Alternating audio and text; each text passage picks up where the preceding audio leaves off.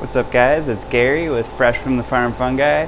I'm here in Denver, Colorado, and today I wanted to talk about the importance of workflow in mycology. So one of the biggest hurdles that I see new people come across is when they start to try to do too much with their grow. So what I'm talking about is when people start off growing mushrooms, often they'll get super excited and they'll want to start doing, culture work, making their own spawn, fruiting out their own mushrooms, and they're, working at such a small scale that oftentimes they'll try to, fit this all into one tiny little area. And I'm all for vertical integration. Personally, here we breed most of our cultures from spore and then work our way up. We produce all of our own spawn, we fruit all of our own mushrooms in our own grow tent, and it's all in the same area. However, within that area there are specific micro areas, or I like to think of it as little tents of workspace. So I even started off in a 4x4 tent, and I recommend that if you don't have the grow space to have separate rooms, like this is my laboratory, then start off in tents and form little modulars to separate the different parts of your process. It's going to help you understand the workflow, and it's going to help you get a lot better results. So first thing in the morning that I'll do is I'll come down, check off my checklist, and I start off with doing Etsy's. So shout out to everyone to check out our Etsy, Fresh Fungi, and the reason I do that is so I don't miss the mailman. But after that I will take a shower and focus on my laboratory work. So it's really important to get your lab stuff done out of the way so that you can pick your mushrooms and then you don't have to go backwards into your lab. So I like to think of the workflow as like the human body. So you're only going to get as good of mushrooms as the substance that goes into the system. So that means that you have to have really good quality cultures to start with, and then you have to produce really good quality grain spawn, and then you have to produce really good quality grow bags, and then you have to fruit your mushrooms in a really clean environment. So the way to achieve that is to only start at one end of the system and maintain sterility all the way through the process. So if you're doing everything in one tiny little grow tent, then you're going to have a lot of problems, because when you get to the fruiting phase, all of that contamination that could be acquired from the fans or the misters is going to go backwards into the system, and you're not going to be able to correct that unless you start over from scratch. So I created this little flow chart for a lab specifically, but this can be applied to the entire grow operation. If you think carefully about planning your system, you're not going to run into some of the errors that people often come to me with, like, all right, so my grain spawn looks clean, but I transferred it into my bulk bags and now all my bags are contaminated. And then I'll ask them, all right, well, what does your space look like where you're doing your bulk inoculations? And often it's the same area as where they're fruiting their mushrooms, and this is going to create a problem where it's going to be impossible to get 100% clean inoculations every time.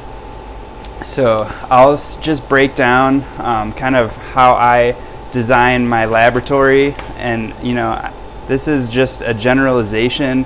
I don't like to specifically show my grow space because that kind of pigeonholes everyone into copying exactly how I do things, which I don't think that I'm doing things the best way possible, but for my situation that I'm in right now, it's working well. But moving forward, you're always going to want to make improvements, and to me, you know, maybe 10 years from now I'll do a tour of my lab, but right now it's just not optimal. So I'll just explain, you know, my thought process behind things. So after I take a shower, I would enter my laboratory, and I have my lab coats ready. So first things first is you want to leave your dirty clothes behind and put on, you know, a designated laboratory garments, whether that's a lab coat like what I use, or scrubs, or even just like a clean t-shirt with shorts. Just make sure that you have a designated clothes that you're not carrying from all over your house to go into your laboratory. So that would be this area right here, which is, I call it the garment area.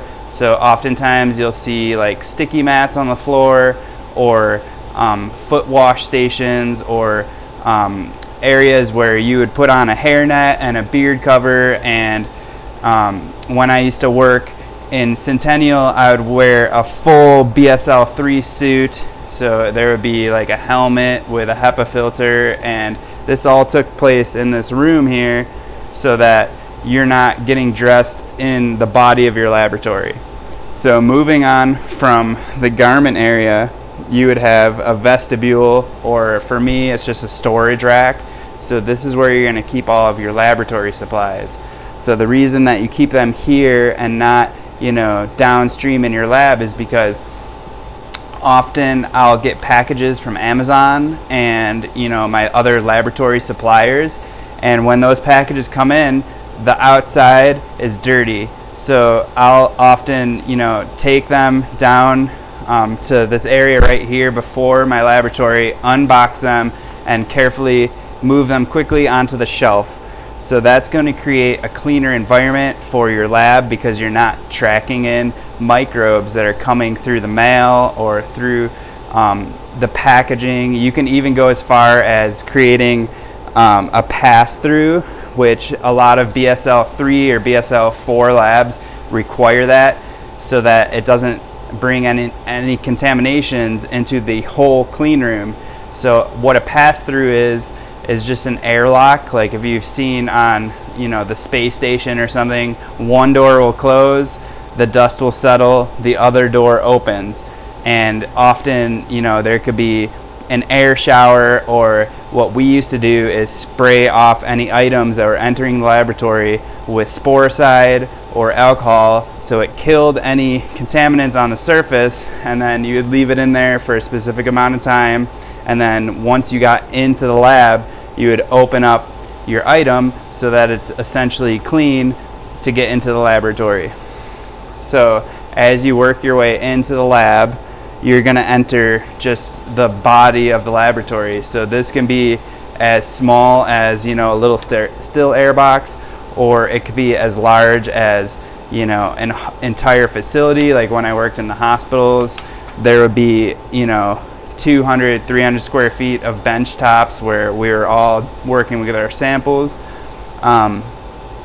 So this is kind of the workspace. So you want to design this area so that you're not moving around often, which could potentially create dust particles rising off the floor. So minimize movement in this space. And for me, this could also be, you know, an incubation space. So if you're limited on space, then maybe you put your incubation space inside your laboratory so that, you know, you're minimizing contamination. But the important part about this is, if it's in your laboratory, you're going to have to stay really observant, because you don't want any contaminants to break out here and then work their way into your culture. So you can see here on my laboratory design, the cleanest space would be the workspace in front of the flow hood. So this is kind of like just a wet bench, which means that it's not sterile. So this is where I'll, you know, have my computer and kind of check things in and out. Like when I'm doing my Etsy orders, I'll often just set them up on this space here, while the incubation space is on the opposite side, so that the air is flowing through this, you know, workspace.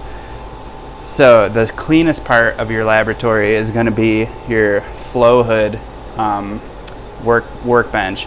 So this is, you know, where I'll begin my day. So if I'm going to be transferring cultures or making liquid cultures or inoculating spawn, I'll start with this process first thing, because I just took a shower, I just put on my fresh lab coat, and then I walked through the lab straight to this area.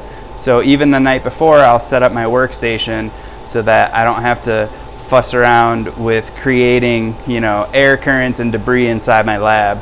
So these are all things that you should consider when you're working in mycology. And then the last part of the lab is where I keep my cultures. So for long-term storage, I'll use slants, and for my working cultures, I'll just use petri dishes. And I have a separate incubator.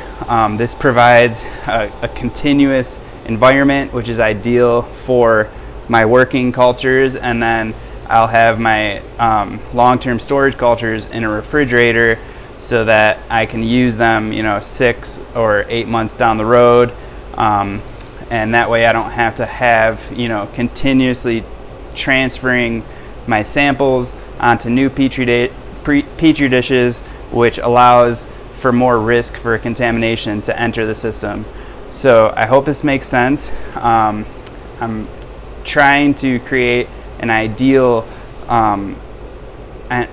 setup in general, but this is just for the laboratory, and you can extrapolate this to include, you know, I would include the storage area, or possibly move my incubation outside the laboratory, and then have, you know, the fruiting area either in a completely different building or in a completely different room, or, you know, if you don't have the space, you can just set up like a modular system with different tents. So I hope that makes sense. Give us a thumbs up if you enjoyed this video. Subscribe if you're looking forward to more mycology videos like these, and tune in to Fungi Friday every Friday at 4 p.m. Mountain Time. I'll go live, answer questions in real time, or I'm also doing like lab work on my Fridays, so sometimes I'll just film, you know, my laboratory procedure for the day, and I have a bunch of different projects started for the spring, so I'm super excited to update as those projects progress. So I've got a bunch of chanterelle, porcini, and king stropharia that I'm just getting going in spawn today. So that's what I'm about to do. I'm going to be expanding those cultures and then doing some outdoor gardening probably at the end of April or early May. I'm usually super excited to get my garden going, and I always make the mistake of planting way too soon and then have to fill in gaps as, you know, we get a freeze or some extreme weather here in Colorado. So I'm trying to hold off until May. So we'll see about that, but I got some raised beds that I'm going to be doing a video on those.